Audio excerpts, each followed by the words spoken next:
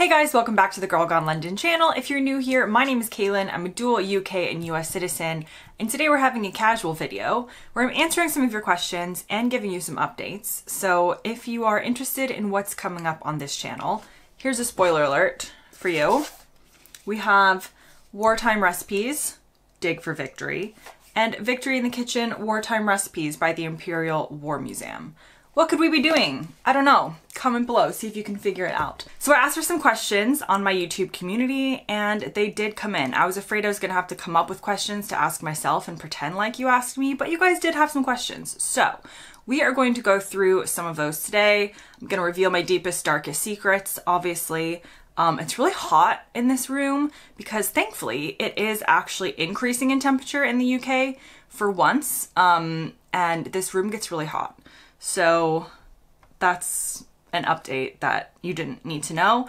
Hence the lack of a hoodie, because typically I just walk around in leggings and hoodies because you can do that in the UK most of the year, but not today.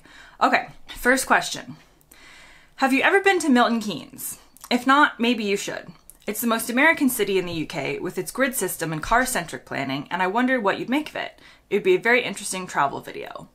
I would love to go back to Milton Keynes and make a travel video. I went once like 10 years ago because one of my friends that I met working at an American summer camp, she lived in Milton Keynes and I was studying in London. So that's how I ended up in Milton Keynes like 10 years ago, visiting her. And yes, I remember it being very American feeling and having lots of grids and lots of free parking back in the day. I don't know if that's still true now, but I do love an American feeling city. Next question. Have these deep dive videos reignited your creativeness? Does the minutia of seemingly insignificant things delight and surprise you as much as your videos do me? I didn't even read these before I started reading them aloud. That's so nice, Adam. Yes, the deep dive videos and generally what I'm doing on this channel now feel much more creative to me than the stuff I was doing before. A lot of people were kind of surprised that I came back to YouTube. Me too. But initially the reason why I really just let it go and stopped was because I wasn't having that much fun with it, because I was doing a lot of things that I felt I should be doing based on what other people in the space were doing, and I'm not really interested in doing that all the time. I still do videos like that nowadays that I think are more interesting, but again, I try and get more specific on this channel, and even when I'm doing something like things I love about the UK, I try and be more specific and I try and talk about things that you really wouldn't necessarily know unless you lived in the country for a while like I have. I feel like a lot of the channels, and I'm not thinking of anyone in particular, this is just like when I started a couple years ago how it felt. I feel like a lot of the channels would be people who were moving to the UK like for like 6 months or a year, or maybe had only lived there like for a year, and they're like discovering the country, which is great, and I'm sure you guys enjoy watching those channels, but you recognize different things at that stage than you do at the stage I'm at. So yes, I feel much more creative now.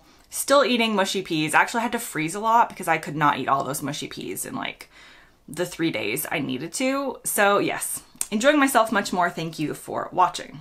Next question. Why aren't savory pies a thing in the US? This was a month ago, so you probably didn't know I had a US versus UK pie video coming out, but watch that one. Has pastry been replaced with a tortilla slash taco? Americans do love a tortilla and a taco. I mean, we love a tortilla. You can put anything in a tortilla wrap. I use it all the time just for like, I like a tortilla with peanut butter and banana in it. And some people are like, that's weird, but it's just another type of bread. Americans love a tortilla, fact. Why is American cutlery usage so interesting? I will do a whole video about American cutlery usage. One of the things that I have changed about myself since moving to the UK is when I first moved here, I changed how I used cutlery because we were going to like dinners and stuff with extended British family members, and I didn't want to be the American like eating in, I guess, like an improper way. I regret it now. I wish I had stuck with how I just regularly use my cutlery, but I didn't, and now it's too late to go back. So yes, I actually have changed that pretty permanently. When I go back to America, I pretty much do eat the British way, but I will do a whole video about that. And why, when grass-fed beef is so much better and cheaper, did the cowboys drive herds of cattle to the desert-like area of Texas where the grass is sparse, dry, and non-sustainable for cattle? Hugh, you are asking the important questions. I don't know the answer, but I'm sure I can find that out for you. Next question, how have you navigated the employment/visa requirements? I'd love to see a reaction to the Evan Edinger visas video and get your story. I have done this in a video before. I will also put in the description, but the long story short, if I can even remember at this point how I got here, is I did a couple short-term student visas. Those don't count for anything. I was just coming over for a couple months as part of my US degree. Then I did a internship visa, which also didn't count towards settlement, but helps explain how I was still living here. Then I did a longer term student visa to do my master's degree, which was a year and a half. At that point, I had been living with my then boyfriend long enough to qualify for the 2-year partnership visa. And that visa started off on the settlement route. And then that turned into a married partner visa versus an unmarried partner visa, but it's basically the same thing. And once I had done 5 years on those, then I could get citizenship. So I have never been sponsored by a company in the UK, except the internship program I did was kind of like with the company's permission, obviously, but it was a separate entity sponsoring the visa. So I have been very lucky because I know in COVID, a lot of people who were here on work visas, so if they lost their job, their whole situation of living in the UK was done. They had to go back home because their visa was tied to their employment. My visa has never been tied to my employment. It has been tied either to being a student or to a partner. So if we had broken up or gotten divorced, then at that point I would have had to go home as well. So it's still tied to something, but now I have UK citizenship. So whatever happens in the rest of my life, I can always live in the UK. Next question. Are Americans reassessing their work-life balance as indicated by the mass movement of people from the traditional populated areas on the East Coast to the southern states? Is this the same phenomenon as working from home in the UK? That is a great question. I don't have like the actual statistics. I can only tell you based on my experience talking to my American friends. I definitely think this is contributing to more people moving out of like the big cities and stuff, similar to here. And I have friends who have been a lot more able to move around the country to try out different cities since people started working from home more and being able to actively choose whether they want a work from home job or not. And actually, even those who do have in the office style jobs, I think especially like the current generation don't feel tied to a job for a long period of time. And so people that I know aren't choosing where they live based on their job as much anymore, knowing that you might buy this house based on your current job, but your current job might change. So I think people are thinking more about where they actually would like to live and having work fit around that instead of the other way. Olivia says, I would love to see a deep dive into the difference between American and British names. I have now done that, so I will also put a link in the description. Someone says, how is the back going and have you visited any European countries yet? Okay, so the back thing is a reference to maybe 2 years ago. I did a video where I had to be lying on the floor because I have a slipped disc in my back, as many people do, and it just completely like went and I couldn't move and it was excruciating, and this happens like once every 6 months, but it happened when I was trying to get videos done, and so I filmed it on the floor. The answer to how my back going, thank you for asking, is actually honestly a lot better these days, even though it still does kind of trip itself up occasionally. It doesn't as much anymore. So hopefully that means good things for the future of the use of my back. Have you visited any European countries yet? Yes, I have visited quite a few European countries. I'll see if I can list them. I've been to France, I've been to Spain, I've been to Italy, I've been to Greece, I've been to Ireland, I've been to Denmark, I've been to Sweden for like 10 minutes across a bridge from Denmark, I've been to Germany, I have not been to Portugal, I haven't been to Switzerland. I have been to Austria, and I think that's the extent of my European country list. Someone asks, if the UK went to war with the USA, who would you fight for? I kind of mentioned this in my video on do I feel British or do I feel American? However, I do appreciate the response that somebody wrote, which was, haha, we'd all be safer if she made the tea.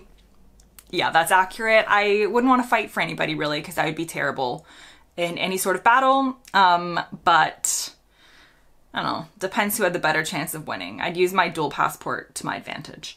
Do you have dreams about the USA? Yes and no. I don't necessarily, like, yes I do, because some of my dreams are naturally set there, but I don't necessarily have dreams about like actively going to the US. I just sort of am in the US in my dream. I wouldn't say I dream in a location. I wouldn't say I typically always know in my dream like which country I'm in. I sort of just end up in random situations. But yes, I do dream about the US. I dreamt one time I had a whole Disney day on my own. Like, this was the dream, that I went on a solo trip to Disney World, and it was a very vivid dream that I could really remember all of it, and it felt very relaxing, and like I really did have a solo day at Disney World in Florida, so that was really nice. Somebody asks, I've just spent 2 weeks in Chicago visiting my oldest friend. I love the city, but how do vegetarians survive? I ended up eating a lot of fries and cheese sandwiches. Some restaurants had no veggie options. America, please do more towards catering for a wider audience.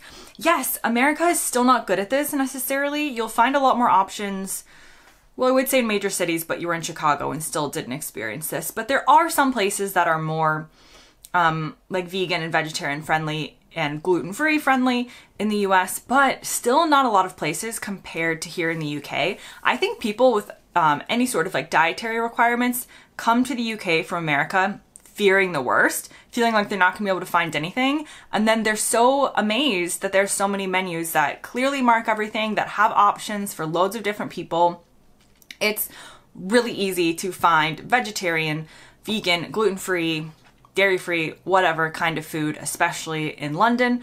And yeah, I agree with you. I went to Texas one time. I've been to Texas multiple times, but I went to Texas a couple years ago, and I pretty much eat vegetarian, and I couldn't really find much. I was even looking, I was like, do you have like macaroni and cheese? That seems easy. And oftentimes the places would just be like meat houses, and it's like they'd never met a vegetarian in their life. So that's Texas for you. But yeah, it should be a little bit better in the other cities, but if Chicago is not good for vegetarians, then that's a good thing to know. I've never been to Chicago, but I would love to go to see the Home Alone house, which is just outside of Chicago. Actually, I have been to Chicago in the airport, and saying the Home Alone house reminded me that when I ended up in the Chicago airport, which I can't remember why I was there, I went past the Home Alone like airport gate where the McAllisters have to run to get on their flight in the first Home Alone, and I recognized it by just walking past it. I was like, this seems like the scene where they're running through, and it was the exact gate. So I have been only to the Chicago airport, and I can't really comment on their vegetarian options. Okay, that brings me to the end of this video. Hopefully you got some of your questions answered. Other ones I'll keep for future videos, and some of you have given me some great video ideas in the comments of this section, so I will address those in entire videos. There's so many different things that we could do on this channel. Sometimes I have, what is it called? Analysis paralysis, where I'm like, there's so many things I could do that I just sit here and don't know what to do, because there's so many options once you start diving in to all the really cool and interesting things between the countries and about the UK. So stay tuned for more. Let me know in the comments how you're doing, how's life, give me your own update, and I'll see you in the next video.